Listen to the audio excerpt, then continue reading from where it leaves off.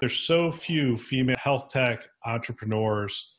Give us an idea. Were there any obstacles you had to overcome in order to get to where you're at today?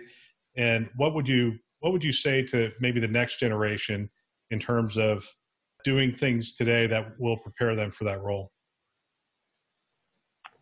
Yeah, I think when I talk with sometimes clinicians or scientists who are interested in being entrepreneurs in healthcare, I do think actually having the clinical experience, I'll talk to med students sometime and they'll say, hey, should I just quit and go start a company? And I usually advise them, no, actually go out there and really understand what your colleagues in medicine are experiencing, because the ability to be empathetic when you're building technology is incredibly important. And I think that's been very important for us as a company to really, understand the pain points and the priority of those pain points and sort of the slog of the day-to-day in medicine. Sometimes you come in, you've got 40 patients to see, and at the end of the day, you actually want to go home and have dinner with your own family.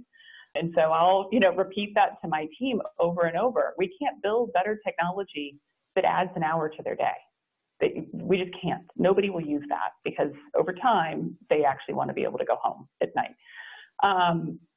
So I think coming at it with that perspective of I'm going to go get some experience that will help me be able to better relate to those end users is one approach.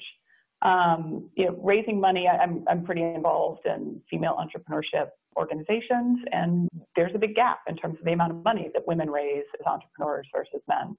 And while I had worked in venture capital, I really didn't have connections into healthcare VCs. So that was a big obstacle to overcome for sure. And you have to just be tenacious, be okay with being told no dozens, if not hundreds of times, and be confident in what you believe in and your vision. And if you're really providing value, somebody else will see that and appreciate it and support you.